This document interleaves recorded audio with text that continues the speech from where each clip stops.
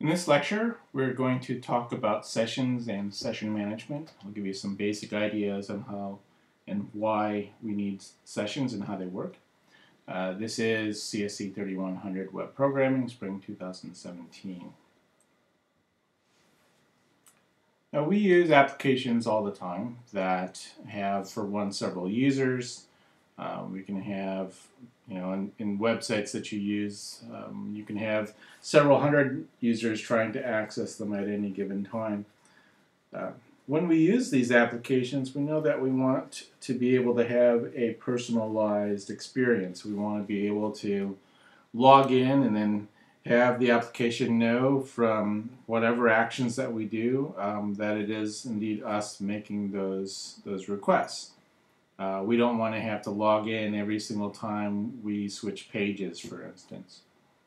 So, from the perspective of a user, we want to have a session where I do a number of interactions with the site, with the application, and I want to be able to, perhaps have these sessions bridge across these sittings. So I might, go to the computer, do a number of operations or a number of interactions with this web application. I might get up, go eat lunch, get up, go leave for a day even, come back, and maybe I want to resume my session. Or maybe I don't want to, and so I get logged out automatically, or maybe I explicitly log out.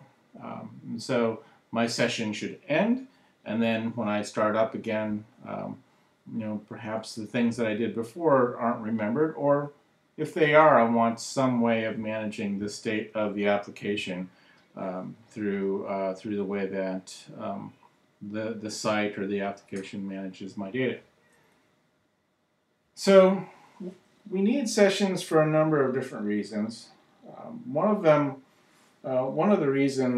main reasons that we need to do something or have a framework that supports sessions is that the underlying protocol used to manage interactions between clients and servers is HTTP. So you see this actually all the time when you go to a web browser and you type HTTP and then you put a URL in there.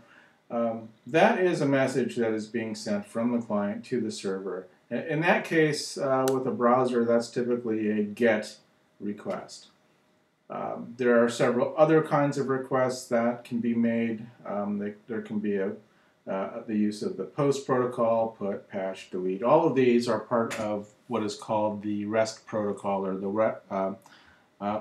REST style of interaction between architectural interaction between components.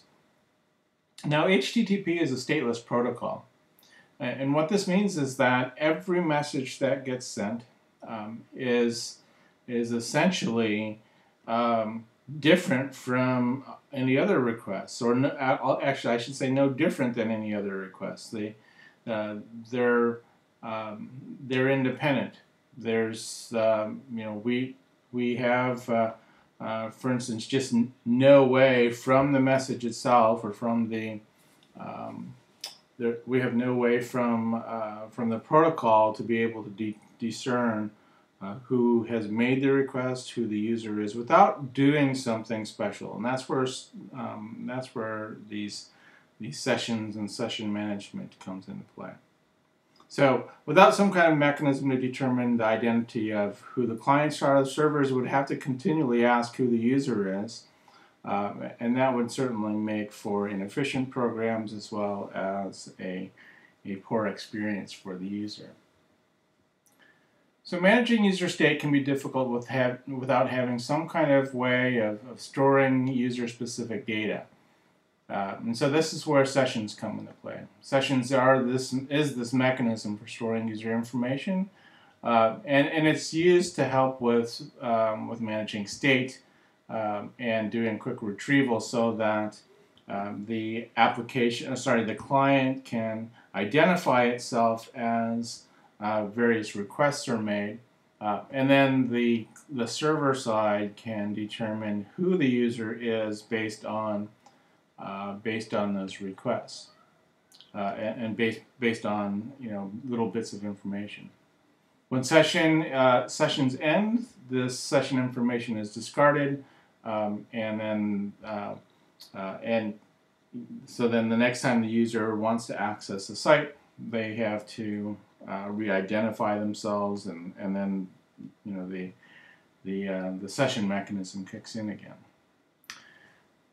So one place that we see and that you see regularly the states of unauthenticated session or experience sessions is when you authenticate with the system. So you start off when you get to a system in an anonymous state, and then you log in. And what happens is that a session ID is generated by a site, and then that is sent back as a cookie to the client. And then that session ID is essentially used within the applications to be able to indicate to a server who is making a specific request.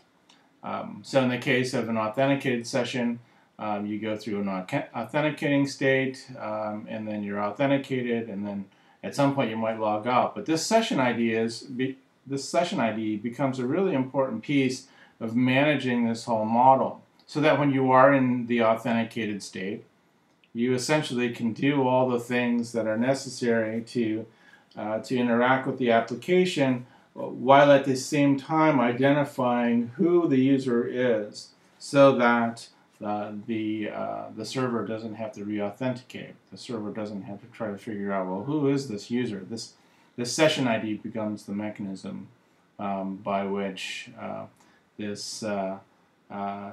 system is able to tell who you are. So a big piece of this is the use of web cookies, or a cookie. And you've heard the term before, I'm sure.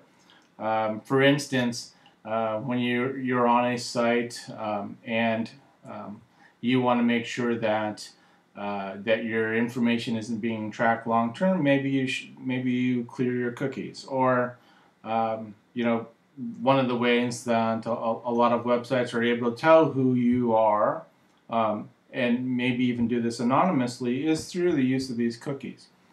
I think a really example of cookies happens with advertising. So you might go to one site and view a product, and then you go to another site, maybe it's a news site, and then you start seeing advertisements for that product.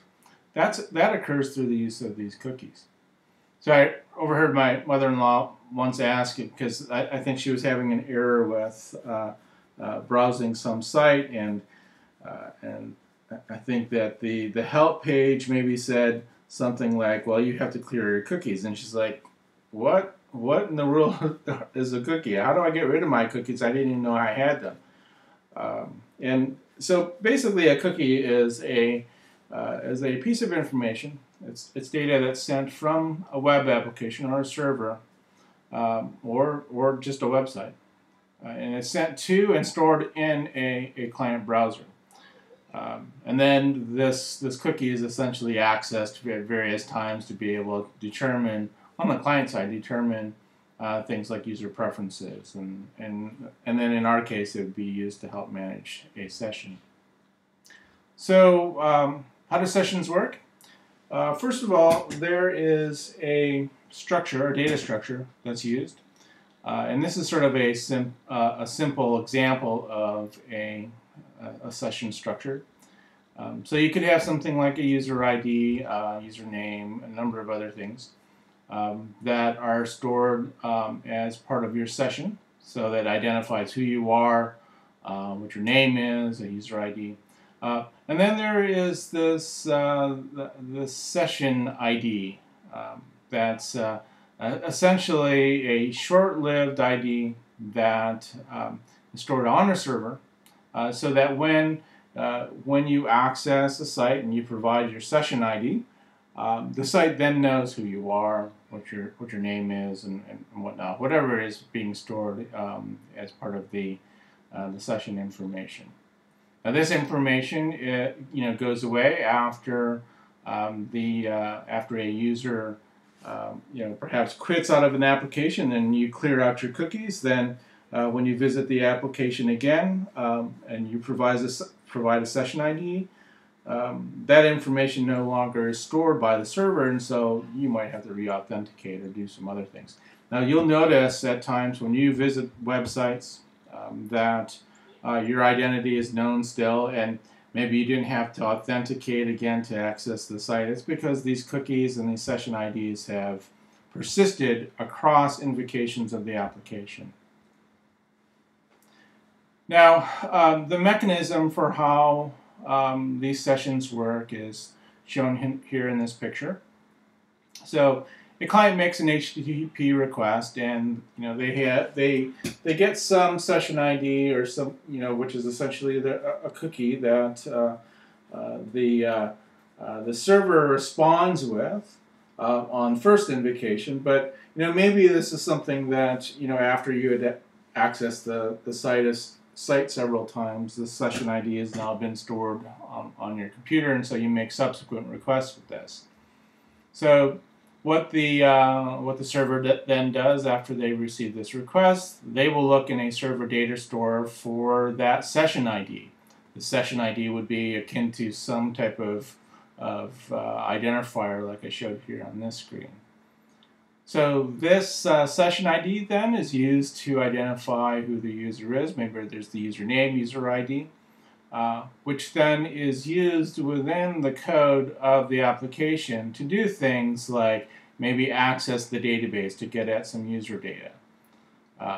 The other thing that could happen is with this user ID, we can start to personalize a web page and personalize the view that the user gets. Maybe they've got some preferences on how the page appears.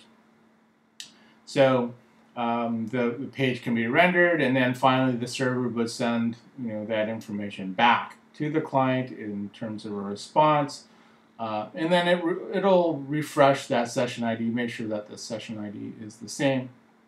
If it isn't, then the client might do something like say, well, hey, this wasn't actually meant for me. Maybe there's something going on here.